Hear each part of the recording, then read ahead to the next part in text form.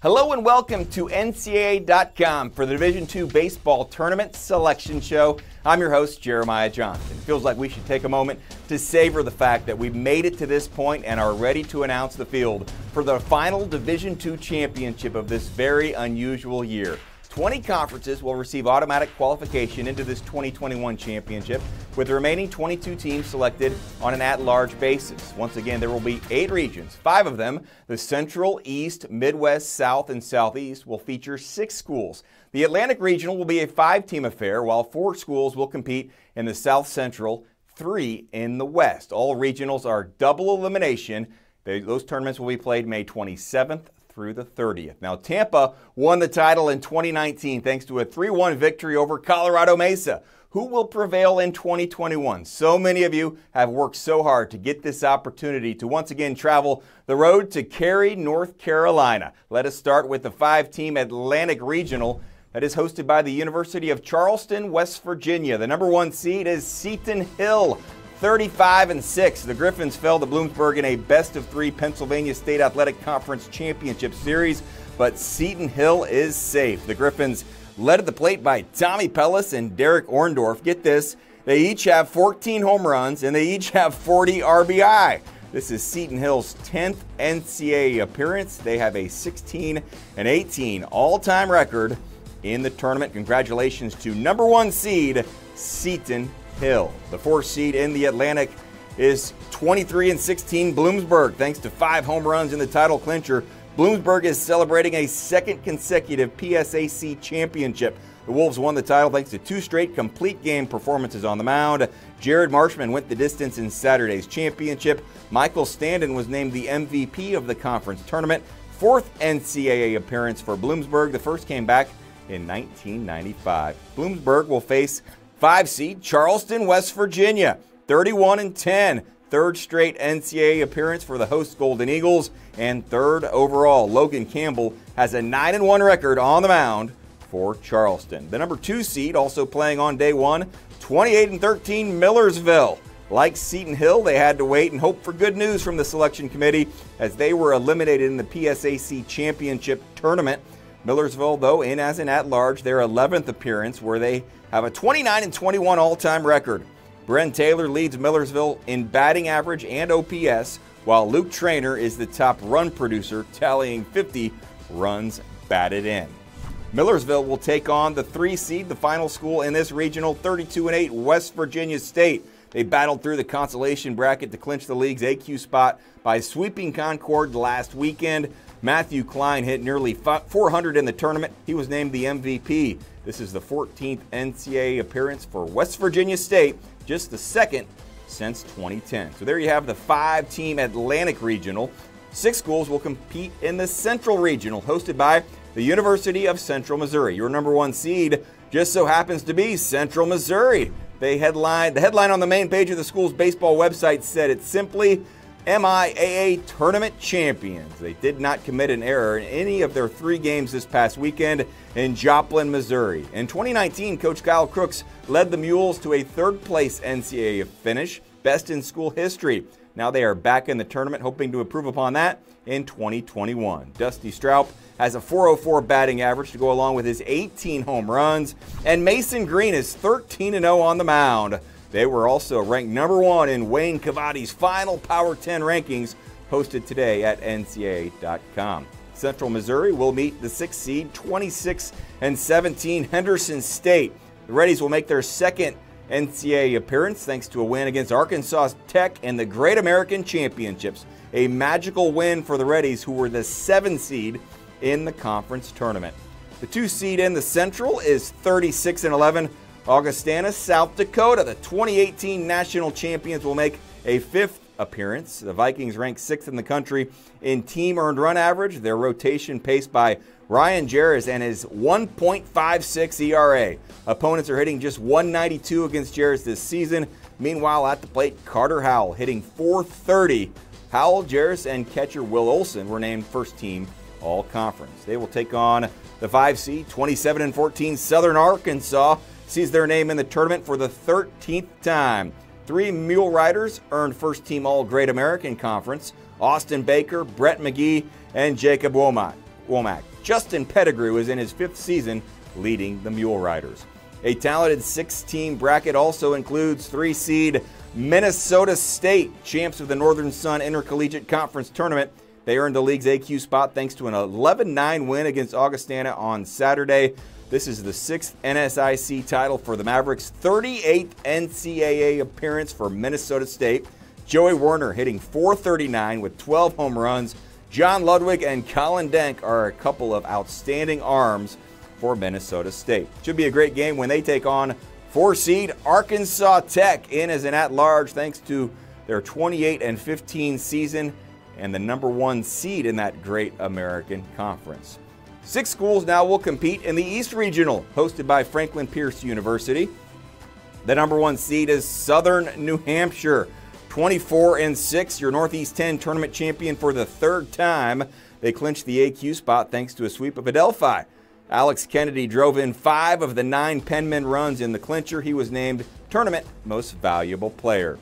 The 6th seed is Dominican New York. 18-13, the Chargers charge into the NCAA tournament on the heels of a 6-5 victory over Thomas Jefferson to win the Central Atlantic Collegiate Conference Tournament.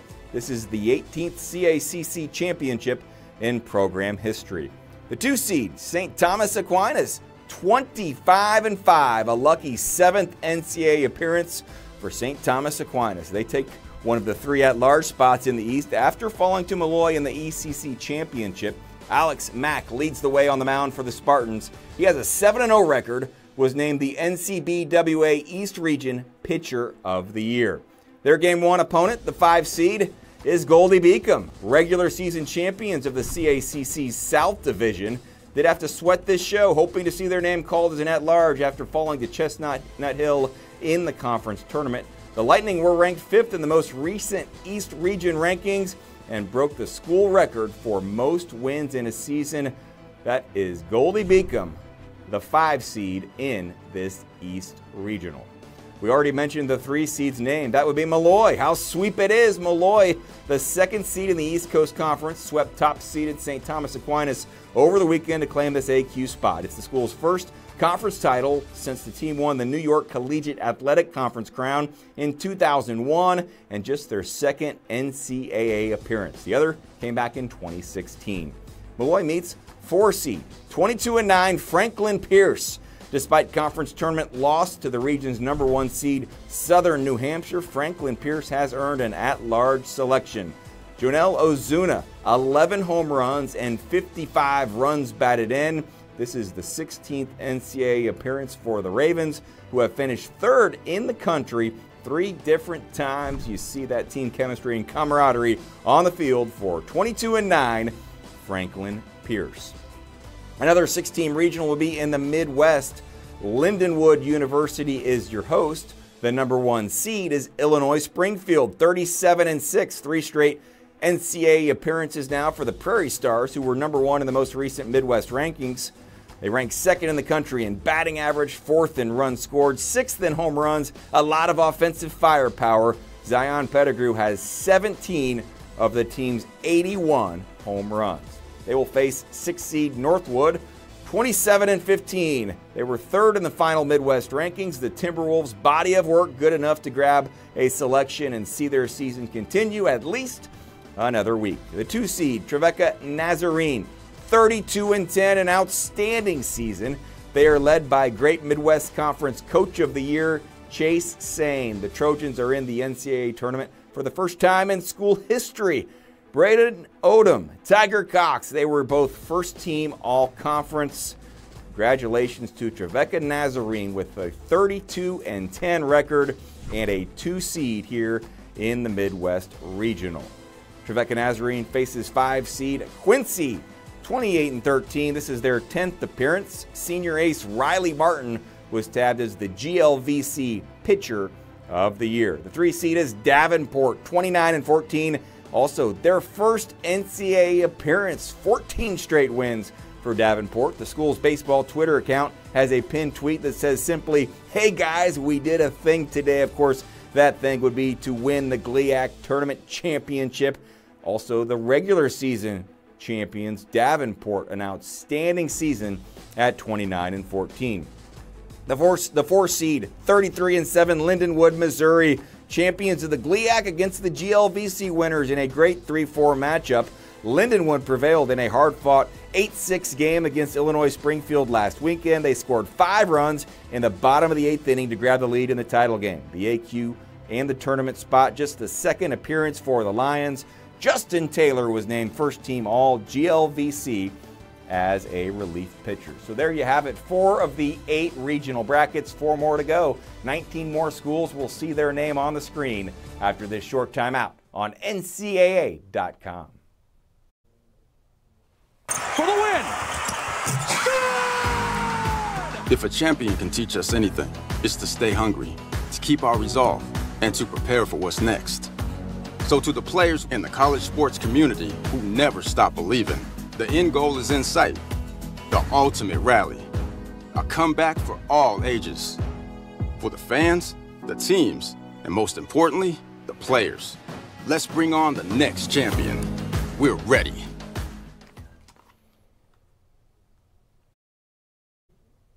I am Jeremiah Johnson, ready to bring you the 4 remaining regions as we eagerly anticipate the 2021 Division II Baseball National Championships. Should be a great event. Of course, it gets started this weekend. The South Regional will be hosted by the University of West Florida, the #1 seed.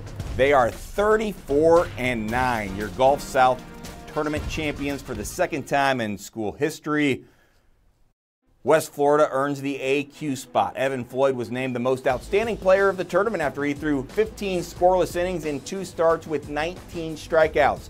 West Florida in the tournament for the 8th time. The Argonauts won the national championship back in 2011. The 6th seed is shorter, 27-15. Our friend Wayne Cavadi calls the Hawks one of the biggest surprises in 21, and freshman Jacob Pazier has a .398 average with 19 stolen bases. 2 seed in the South is 34-9 Lee. The Flames achieved 1 goal by winning the Gulf South Conference regular season championship, but a 10-7 loss to West Florida ended hopes of a conference tournament title. Still, though, an outstanding season for Mark Bruce's team, who is an at-large selection. After that game against West Florida, Bruce said, "Those are the type of games we would play in a regional. Our guys have proven to be resilient. We are excited to see what the rest of the postseason holds." Alan Smith leads the Flames in batting average, while Ryan Beamish has clubbed 20 home runs. Lee will meet 5 seed Alabama Huntsville. The Chargers move up to the 4th in the South Region rankings. Alabama Huntsville has a 22-18 record against Division II opponents. Tampa is in as a 3 seed. The Spartans, your 2019 national champions, enter the 2021 postseason with a 16-4 record. The 3.18 team earned run average is good as well. Jordan LeSure was named Sunshine State Conference Pitcher of the Year. In 26 innings pitched, he struck out 42 batters, recorded a .68 earned run average. Joe Urso was named Conference Coach of the Year for an amazing 13th time. Congratulations to Tampa. The 4 seed in the South is Delta State, 26-18. Despite a loss to West Florida, Delta State earns a spot. They should be recognized as well for getting into that Gulf South Conference championship game for the 20th time in school history. Jake Barlow, Hunter Riggins, and Jackson Rutledge earned GSC All-Tournament honors for the Statesmen. 3 regionals remain. We have one final 16 bracket to show you. That, of course, is the Southeast Regional, hosted by North Greenville University. The #1 seed, Catawba, 32-9. The Indians claimed the SAC regular season championship, but did lose to Wingate in the SAC tournament. That was back on April 25th, so it has been a long wait to see if they would make the field for the 13th time in school history. But congratulations to the #1 seed in the Southeast Regional. They'll take on 6 seed, 29-14 Columbus State. They left no doubt in claiming the Peach Belt Conference tournament title last weekend thanks to a 15-4 victory over North Georgia. They scored in 7 of the 9 innings. Devin Dudall was dominant, going the distance on the mound. A great time for the first 9-inning complete game for Columbus State this season. This is the 27th NCAA regional appearance for Columbus State and the 12th under head coach Greg Appleton. The 2 seed in the Southeast is Mount Olive. 35-10, 30th NCAA appearance. 2008 national champs did fall to North Greenville in the Conference Carolinas Championship, but Coach Rob Watt's team is in as an at-large selection. Moving on, the 5 seed in the Southeast, UNC Pembroke, 29-13. This is their 4th NCAA appearance. Congratulations to Paul O'Neill, the Peach Belt Conference Coach of the Year. One final Southeast Regional matchup to show you features the 3 seed Wingate, 30-12. They entered the South Atlantic Conference tournament as the 4 seed, but by the end of the championships, they were saying we're number 1. They defeated 3rd seeded Newberry College to claim the conference's AQ spot. Despite facing elimination 3 times, Wingate won the title for the 7th time. Hunter Dula had 2 home runs and 5 RBI. He was named MVP of the tournament for his work both at the plate and on the mound. Congratulations to Wingate. Should be a very competitive 3-4 game as Wingate plays 33-11 North Greenville. An emphatic 15-1 victory in that Conference Carolinas Tournament Championship puts North Greenville in as an AQ, a participant in the region that they will also host. This is the 3rd consecutive conference tournament title for the Crusaders. The South Central Regional at Angelo State. 4 teams will compete for the right to advance to carry North Carolina. Just a reminder, this is also a double elimination regional tournament. The number 1 seed is Colorado Mesa. Look at that record, 41-5. The top-ranked team in the most recent NCBWA poll, Colorado Mesa, the top hitting team in the country with a .386 batting average. And how about Hayden McGeary, who gets hits more than he gets out? He has a .506 batting average, which leads all of Division II. Mesa also the only team in the country with more than 500 runs scored. Quoting Wayne Cavati, from start to finish, Colorado Mesa dominated behind arguably the best offense in D2 baseball and terrific pitching. The 4 seed is 30-11 UC Colorado Springs. This will be one of the best matchups of the entire tournament, seeing these 2 teams play, because UC Colorado Springs has handed Mesa 3 of their 5 losses. The 2 wins in the Rocky Mountain Athletic Conference tournament were mighty impressive. UC Colorado Springs has already won a program record 30 games. They'll be in the NCAA tournament for the first time in program history. Individually, Evan Richards was named the MVP of the RMAC tournament. Keep an eye on the Mountain Lions in this South Central Regional. The 2 seed in the South Central, 32-7 West Texas A&M. Thrilled by the most recent regional rankings that put them 2nd, gave them great reason for optimism heading into this selection show. Well, Exhale Buffaloes, you are in. Led by Matt Vanderberg, the West Texas A&M coaches were named Staff of the Year by the Lone Star Conference. They will take on a 3 seed Angelo State, 39-7, claimed the first Lone Star Conference tournament title since 2015. The clincher came Saturday after a 10-3 win against Lubbock Christian. Aaron Walters was named tournament MVP. The title came on the Rams' home field, Foster Field, the same venue which will play host to this South Central Regional. Coach Kevin Brooks told the San Angelo Standard Times, "We have full capacity. We can have 4,000, and there's no reason not to go." If you're a baseball fan, you're going to see some really good teams, every one of them. I'm looking forward to that South Central Regional. One final bracket to share this evening, the West Regional, which will be hosted by Northwest Nazarene University. The number 1 seed with a 33-8 record is Azusa Pacific.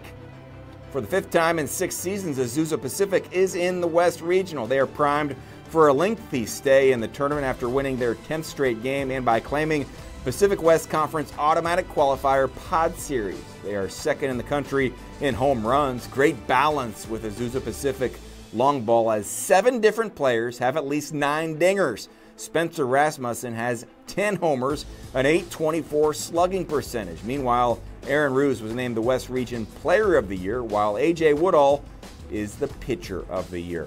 The 2 seed, welcome to the NCAA tournament, 31-7 Northwest Nazarene. First-time participant. The Nighthawks are in as the AQ. representing the Great Northwest Athletic Conference. This is the second time the school has won the conference title. Back in 2016, there was not an AQ bid for the league winner. John Gonzalez was named tournament MVP for his stellar work at the plate in the 2 series wins against Central Washington. Congratulations to West Region Coach of the Year, Joe Schaefer, Northwest Nazarene, the 2 seed and a host in the West Regional. And the final team in the field, 20-6 Western Oregon. It's their 8th NCAA appearance. Connor McCord was named the Great Northwest Athletic Conference Player of the Year, while Mike Peterson is the conference's Pitcher of the Year. Congratulations to Western Oregon in the field with a 20-6 record, and they will compete once again in this double elimination 3-team West Regional. So there you have it, the 8 regional brackets for the 2021 NCAA Division II Baseball Championship, as you get one final look at that 3-team West Regional. Now the 8 regional winners will advance to the double elimination finals June 5th through the 12th at the USA Baseball National Training Complex in Cary, North Carolina. Finals will be hosted by the University of Mount Olive and the town of Cary. For more information regarding the NCAA Division II Baseball Championship, of course, log on to www.ncaa.com. Thank you so much for watching, and best of luck to all the student athletes competing in this year's championship.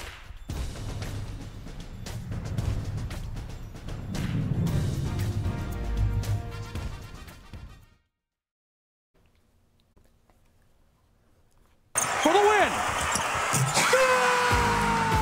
If a champion can teach us anything, it's to stay hungry, to keep our resolve, and to prepare for what's next. So to the players in the college sports community who never stop believing, the end goal is in sight, the ultimate rally, a comeback for all ages. For the fans, the teams, and most importantly, the players. Let's bring on the next champion. We're ready.